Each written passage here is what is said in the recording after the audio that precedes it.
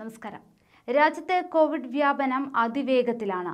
തുടർച്ചയായ മൂന്നാം ദിവസവും കോവിഡ് ബാധിതരുടെ എണ്ണത്തിൽ വലിയ വർധനവ് തന്നെയാണ് രേഖപ്പെടുത്തിയിരിക്കുന്നത്. കഴിഞ്ഞ 24 മണിക്കൂറിൽ 3390 പേർക്ക് രോഗം സ്ഥിരീകരിച്ചതായി കേന്ദ്ര ആരോഗ്യ മന്ത്രാലയം അറിയിച്ചു. ഇതോടെ രാജ്യത്ത് കോവിഡ് രോഗികളുടെ എണ്ണവും ഉയർന്നിരിക്കുകയാണ്. കണക്കുകൾ പ്രകാരം രാജ്യത്തെ കോവിഡ് കേസുകളുടെ എണ്ണം 59,695-ലെത്തി. അതേസമയം കഴിഞ്ഞ 24 മണിക്കൂറിൽ 103 മരണങ്ങളാണ് റിപ്പോർട്ട് ചെയ്തിരിക്കുന്നത്. രാജ്യത്താകെ 1985 പേർ കോവിഡ് ബാധിച്ച് മരിച്ചു. 17,887 പേർ രോഗമുക്തരായി. 29.36% രോഗമുക്തി.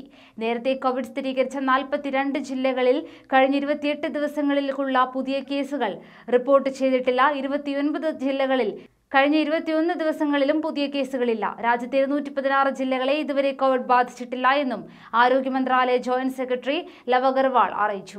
215 സ്റ്റേഷനുകളിലായി 5231 റെയിൽവേ കോച്ചുകൾ കോവിഡ് കെയർ സെന്ററുകളാക്കി മാറ്റും. ഗുരുതരമല്ലാത്ത രോഗികളെ ഇവിടെ ചികിത്സിക്കുമെന്നും ലവ് അഗർവാൾ പറഞ്ഞു. മഹാരാഷ്ട്രയിൽ 1216 പേർക്കാണ് വെള്ളിയാഴ്ച കോവിഡ് സ്ഥിരീകരിച്ചത്. ആകെ 19,190 രോഗികൾ ഇവിടെയുണ്ട്. 24 മണിക്കൂറിനിടെ 37 പേർ കൂടി മരിച്ചതോടെ മരണസംഖ്യ 737 ഉയർന്നു. 3470 പേരാണ് ഇതുവരെ രോഗമുക്തി നേടിയത് എന്ന് മഹാരാഷ്ട്ര ആരോഗ്യ വകുപ്പ് അറിയിച്ചു. മുംബൈയിൽ 748 പുതിയ കേസുകളാണ് ഇന്നലെ റിപ്പോർട്ട് ചെയ്തിട്ടുള്ളത്. ഇതോടെ മുംബൈയിലാകെ കോവിഡ്-19 ബാധിതരുടെ എണ്ണം 11,967 ആയതായി ഗ്രേറ്റർ മുംബൈ മുനിസിപ്പൽ കോർപ്പറേഷൻ അറിയിച്ചു. കോവിഡ് വ്യാപനത്തിലും മരണനിരക്കിലും മഹാരാഷ്ട്ര, ഗുജറാത്ത് സംസ്ഥാനങ്ങളാണ് മുന്നിൽ. ഡൽഹിയിലും രാജസ്ഥാനിലും രോഗികളുടെ എണ്ണം ക്രമാതീതമായി വർദ്ധിക്കുകയാണ്. രാജസ്ഥാനിൽ കോവിഡ് മരണം 100 കൊൽക്കത്തയിൽ CISF ജവാനും ആഗ്രയിൽ മുതിർന്ന മാധ്യമപ്രവർത്തകനും കോവിഡ് ബാധിച്ച് മരിച്ചു. രാജ്യത്താകെ 35 CISF ജവാന്മാർക്കും 195 BSF ജവാന്മാർക്കും ഇതുവരെ കോവിഡ് സ്ഥിരീകരിച്ചു. നോയിഡയിലും ആദ്യ കോവിഡ് മരണം റിപ്പോർട്ട് ചെയ്തു. 61കാരനാണ് മരിച്ചത്.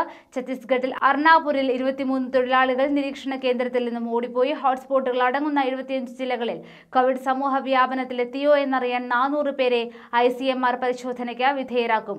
കോവിഡ് രോഗികളുമായി സമ്പർക്കം പുലർത്തിയില്ല എങ്കിലും രോഗലക്ഷണങ്ങൾ കാണിക്കുന്നവരെയാണ് പരിശോധിക്കുക. ഇതിനായി പ്രത്യേക സംഘത്തെയും നിയോഗിച്ചു.